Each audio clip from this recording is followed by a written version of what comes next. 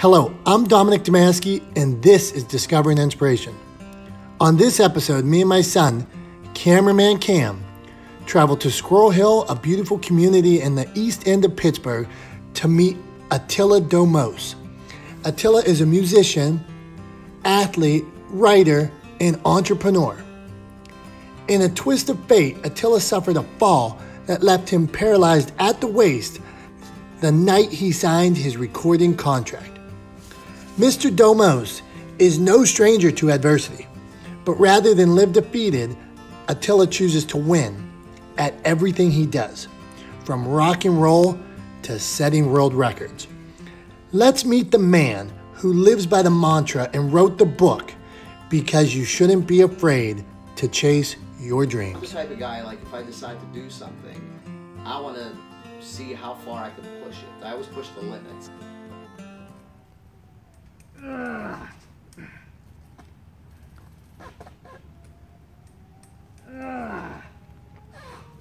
What makes a guy say, I'm going to ride 407.7 miles in 24 hours? Sort of a challenge and a dare, or all of the above, you know. Nobody in their right mind would want to do it, not in a hand cycle. Did people think you were sadistic when you said, I'm setting out overnight in the dark? Yeah.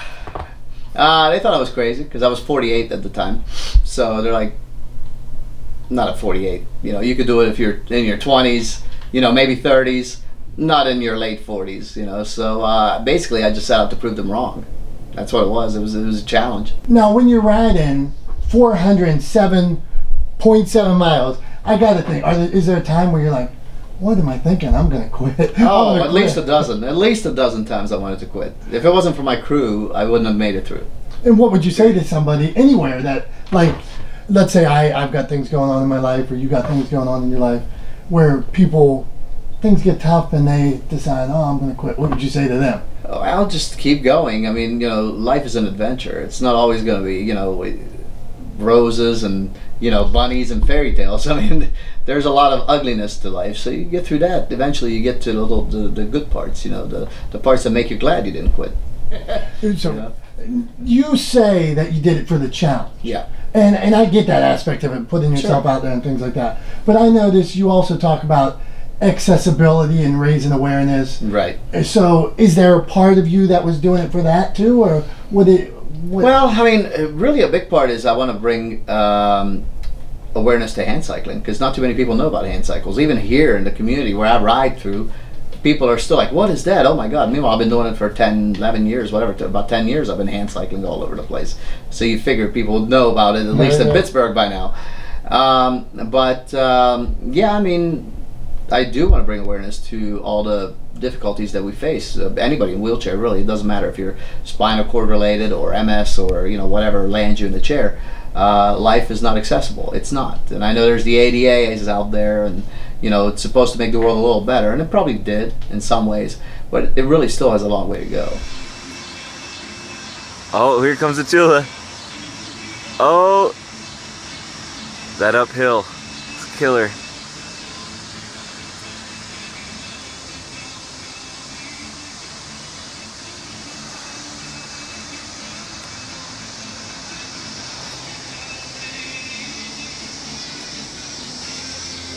Water? Okay.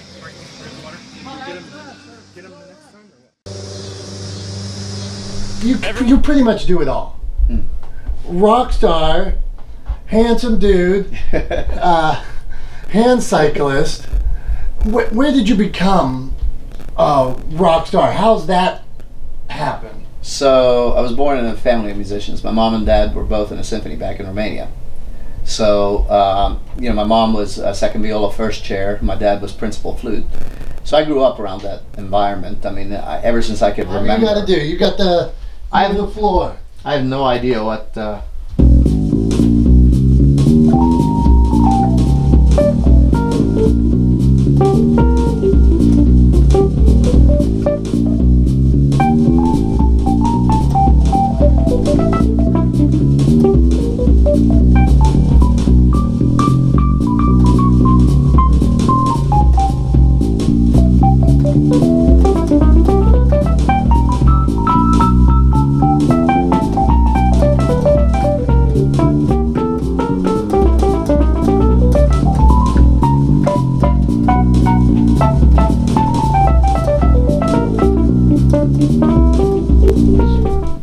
So I see your music everywhere. Yeah, it's getting there.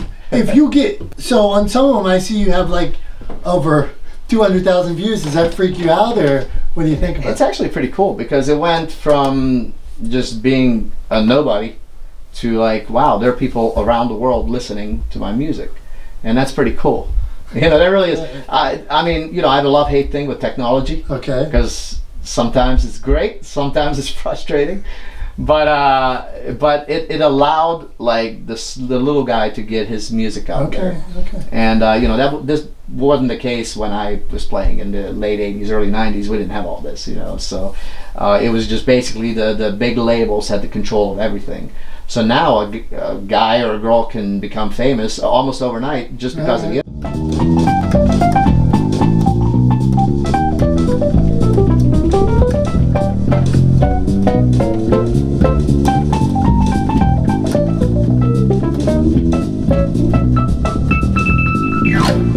As we talk, you went through this. You broke your back. Mm-hmm. I think everybody watching can see you have a pretty positive disposition about it. I do. So did that happen?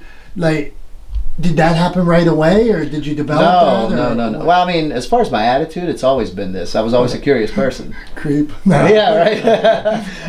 No. But I was always, you know, that's why I got involved in everything. I played many sports. I've done many different things in music. If I see something, you know, I take an interest in it, and then I want to go try it. Like I said, I always want to push the limit and see how good I can become at whatever I do. You know, sometimes through the roof, sometimes you fall flat on your face, but at least you know. So that didn't change. But what happened really, you know, initially they have you on so many drugs when you're in a hospital and you're recovering and everything, and they get you to rehab, and there they still have you on like antidepressants and all these other drugs, and you know, you can't think straight. So I got caught up in this world of poor woe me, look at my life, blah blah blah, and you know, I wasn't focusing on a big picture, and that's easy to do. You know, it's easy to get very, oh, it's all about me, look at my life, how terrible. And there was this kid, Ronnie from Ohio. He was there. He was a C1, just like Christopher Reeve from the base of the skull. Okay. He had nothing. So he and I hit it off. You know, he found out I was a musician, so we talked music all the time and stuff. And but you know, I just loved his attitude. You know, so the one day I went into his room just after I had kind of a rough day. You know, so I just went in to see how he's doing. And there's Ronnie laying in bed, kind of like in a weird kind of position, you know, and the ventilator's going. You know, it was the only way he could breathe, is the ventilator operating his lungs. And so I go and I'm like, hey, Ronnie, how are you? And he's, you know, when you speak to a quad of that level, it can be very frustrating because it takes them a long time to get out even one sentence because of the, you know, machine and the fact that they can't fill their own lungs, you know. So it took him like a minute or two to get out. Hey, Attila, can you do me a favor? And I'm like, yeah, Ronnie, what's up? And then it took him another minute. He's like, could you please scratch my nose? And I'm like, yeah, hang on. So I got closer, and you know, he like all the snot running down his nose, you know. So I go, I grab tissue, and I clean him off, and I'm scratching his nose for him, you know, and I'm just doing that. And he's like, oh. It was like the greatest thing in the world that he's ever felt. That sounded like, you know what I mean? And that put me into perspective right there. Boom. I was like, I never felt sorry for myself after that. And you break your back the day you signed the deal. Yeah, well, it was at night because we signed a contract probably around 8 o'clock in the evening. It was right before we usually have our rehearsals, like from 8 o'clock till, you know, midnight or whenever Jay's mom would come home and kick us out. Okay. so please tell us the story. All right, so like I said, on this night we signed a recording deal around 8, and we had a very loose rehearsal. It was more of a party, you know, and so we were all excited. So we were just kind of jamming, hanging out. We had friends over, and it was kind of turning into a little party. So we're like, well, let's you know, let's go out and celebrate this thing, you know. So my brother was working, who was our drummer, was working at the Squirrel Hill movie theater, the one right on Fulbert Avenue off the Parkway. And so one of the roadies and I went to help him clean up, he was working like as a janitor there, you know. So we went to help him probably around midnight. Movies let out and everything, so we went to help him clean up, and so we can all go out and celebrate the signing. And we did. I mean, we cleaned up the place fast. It was like a half hour, we were done. He just had to dust mop the front hallway. So while he was doing that, the kid who was with us found a ladder behind the first screen. So the two of us went up there like, hey, what's up there? You know, let's go check it out. And so on the way back down, I was first to come down, and there was a rope hanging from the ladder. And I'm like, wee, rope, yay, all right. You know, so I'm on the rope, and I was kind of like in this position, you know, because I had my feet on the ladder, and I had the rope, and I literally had to take about 3 steps down, and I felt the rope, and then I reach out real quick to grab the ladder, and then it snapped as I was reaching out to grab the ladder. I felt my finger kind of do one of those off the rung, and it all happened in super, super slow motion. If you've ever been in an accident, you probably know exactly what I'm talking about. Like time slows down, right? And I'm falling, and I felt like it was dark back there. The only light source was a little dim light bulb that was up in the attic. Okay. And you're making me cry. No. It's Go on. So, but yeah. So the rope snaps, and I'm falling down, and everything is in super slow motion. And I'm falling backwards, but like I said, I'm very much into space, and you know, I'm fascinated by planets and solar systems and this and that. So to me, because it was so dark back there, and the only source of light in my brain, it was like I felt like I was falling backwards away from the sun, and just like I was flipping back, you know. And that's how I described it in my book. I totally did. And then I don't know, like a few years later, that Sandra Bullock space movie came out where she was like an astronaut or something, and that's exactly what they showed. I'm like, did somebody read my book? Because that's exactly how I described it, you know. But so that's what happened. Is I just remember falling, and I don't know what happened. I woke up like my brother was splashing some water in my face, and my head was like this up against the rung ladder. So I started like this, but I ended up with my like the other way. My feet were out the way from the ladder, so obviously I did some flips, or at least one flip or something. And then I was kind of like in and out of consciousness, you know. The next thing I remember is there were a bunch of people in there, and lights were on, and everyone's talking to me, and I had no idea what was. I was totally confused, you know. And it was the EMTs in there, and a woman kept telling me like, sir, focus, sir, can you please move your feet? And I was so irritated because I was in pain, and everyone's talking, and I don't know what's going on. So I just remember saying like, I am, like really irritated. Less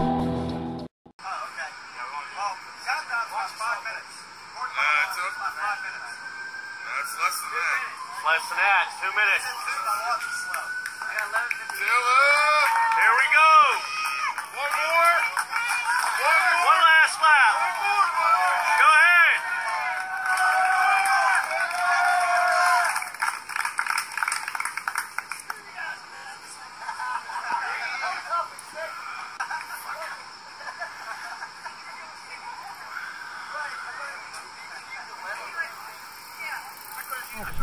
Attilla Domos, Yes. You're getting ready to ride across country. Well, that's what we want to make happen. We don't have anything officially yet, but that's the next step. You know, we want to do the Trans-American bike race, and that's more of a me than a we, because you're not allowed a support crew there. So unlike with RAM, the Race Across America, where you can have your support team ride with you, and you know, they give you whatever you need as you go. Here, it's just you and whatever you can carry. That's it. So in my case, I gotta get in my hand cycle, I gotta tie my wheelchair to the back of the hand cycle, put all my stuff in it, and pull it with me across from Oregon to either Maryland or Virginia, I forget which, but either way, it's far away. How far is that altogether? I think the route, the way they have it, is around 44 or 4,600 miles. Just 4,600 miles. Somewhere around there. So at that point, it doesn't make a difference, right? If you go 44, you can go 4,600. Right. So how can we support all that you're doing? Your music, your how can we support all that you're doing? Your music, everything. Oh, that's a good question. That's I mean, obviously, you know, you go to my Facebook page, and I'm not huge on the social media because I just don't have time for it. You know, it's so time consuming if you're like on Twitter and Facebook and what's the Instagram, and I just don't have time for it all. We need you on all those places. Yeah, but I just you know, I need to hire somebody to do that for me, because like I understand why stars hire people to do that. You just don't have enough hours in a day, you know. So I just stick to Facebook basically, and you know, they can get on there and they can follow along with what's happening. And then you know, if I need to make any announcements on any such a thing, if we end up doing a GoFundMe, or whether, you know, we're hoping to go actual sponsorship. You know, I've been lucky enough to pick up sponsors for all my world record attempts, so hopefully they can get back in and, you know, support this one, because what we want to do with it is turn it into a reality show. And this gives me a great opportunity to show people around the world, because let's face it, reality shows now aren't just in America. You get viewing audiences from all over the world. Right. I want to show them that A, just because you're paralyzed doesn't mean you're useless.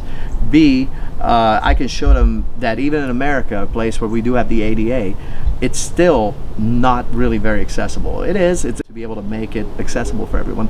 So we're going to run into problems, definitely. You will see all the things I have to deal with, and the idea isn't to go out and shame like a hotel owner or anything like that. That's not the idea, that's not the intention, and we don't plan on doing any of that. But we will show things as they happen as we go along in this journey.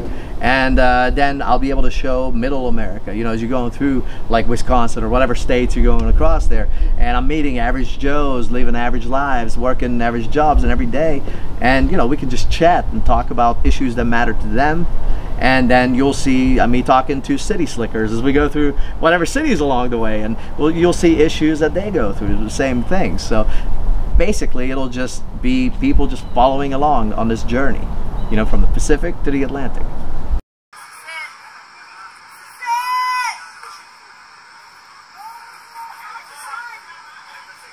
30 seconds to go, final lap, here he comes. All right! Done. Woo! Yeah! Yay, Attila! 8, 7, 6. Take a picture. 12 o'clock. Woo! Hang on, let me move forward just a little bit. Watch the finish line. That's right. I'm blinking it up one time. There we go. You did it, Attila! 1 inch away. It's official. It's official! Huh? You ready to get on that bike? Yeah.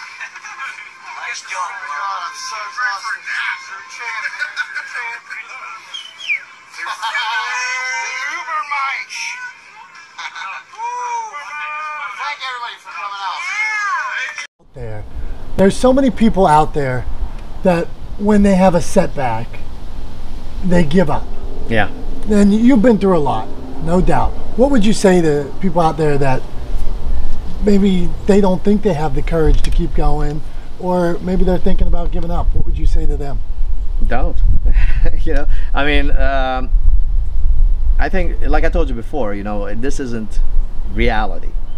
This is just the reality we're in right now. And you can do with it whatever you want. It's literally, like if you decide you want to write a book tomorrow, write a book. Like I encourage everybody to write a book. Everybody, yeah, right. Yeah, because I mean, everybody has a story. Even if you don't think you matter, if you don't think that your life is worth living, or that's wrong. You couldn't be further from the truth.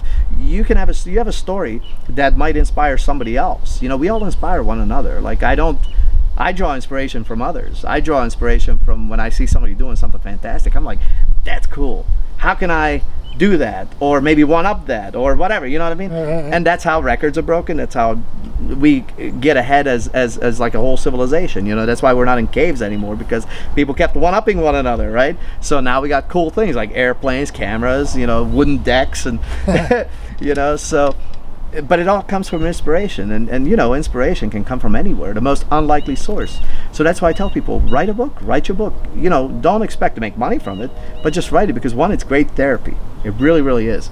And it's cheaper than hiring a therapist. And two, okay, so you might only sell 100 copies in your lifetime, but that means 100 people read it, right? And even if you just inspired one person, or maybe your story enabled one person to turn his or her mental attitude around and not commit suicide, or not give up on their goals and dreams, then it's worth it. To me, it's worth it, you know. So I would say, man, you got a story, so don't end it yet. Let it end naturally.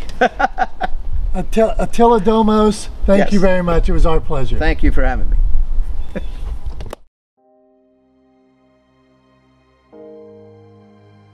Don't be afraid to chase your dreams.